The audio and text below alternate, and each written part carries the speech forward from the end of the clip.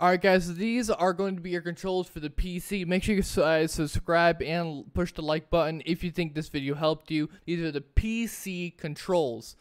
They should be the same on all devices. If you just did the update, you might have already found it, but if you're watching this video, you probably don't know how to find it, or you don't know the controls in general. But you go to the three lines in the top right hand corner of the screen, you push settings, you go over to the controls tab, keyboard binding presets, you go a little over halfway down, and it should be right underneath vehicle cars and right on top of creative. It's going to be called vehicles UFO. These are the controls. You guys compare them with your own PCs. You guys can do whatever you need to do.